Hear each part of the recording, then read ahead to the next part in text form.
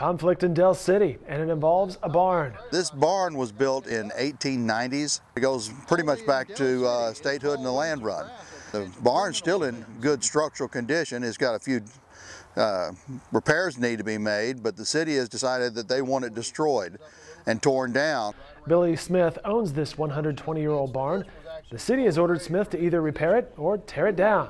But Smith said officials have been unwilling to approve his contractors in his attempts to repair the property in the 4,000 block of East Reno. They haven't even told me what repairs they want made. I've had a structural engineer's report on it showing what needs to be done. They didn't contest it, didn't question it even, but now they've also declared that I'm not capable of doing it, even though I've done construction and repairs and remodeling for 40 years. Even hired a contractor, and they declared my contractor unqualified to do it. Del City Community Services Director Tom Leatherby says Smith has been given plenty of time and says the contractors that Smith has hired only bid about $3,000 for a job that Leatherby estimates is closer to $80,000. Right now, they've made it impossible for us to do this, and quite as far as I'm concerned, being totally unreasonable. Smith uses the barn for storage and says he doesn't want to build a new barn.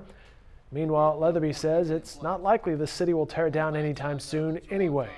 The fact that it sits by itself on the property and isn't accessible to the public makes it a lower priority.